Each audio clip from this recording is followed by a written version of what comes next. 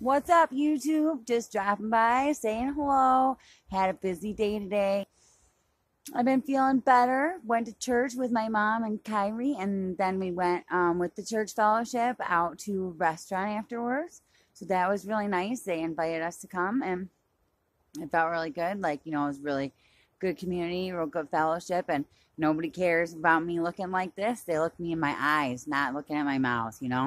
So so that feels really good. I really want to do a live and I really want to do some stories, but I just had a couple busy days, and tomorrow Kyrie and me both have a doctor's appointment in the morning. So I'm not exactly sure what's going to happen.